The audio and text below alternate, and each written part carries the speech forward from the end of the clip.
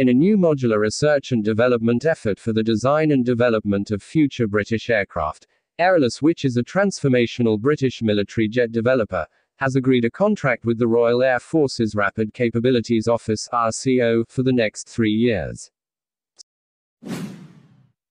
Citing from Aviation Report site, the RCO will support the requirements and design review process to gain an understanding of how AERALIS defines the ways in which agile, modular, commercially driven aircraft design can develop and certify a broad range of future aircraft systems that could support the RAF's ambition to rationalize its future fleet.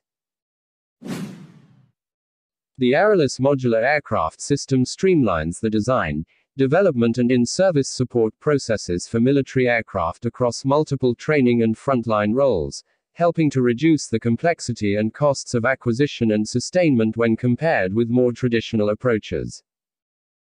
Tristan Crawford, AERALIS Chief Executive Officer, said, "AERALIS is focused on reinventing how future military aircraft are developed and operated, and we're delighted to help set the pace and vision for future RAF systems with the Rapid Capabilities Office.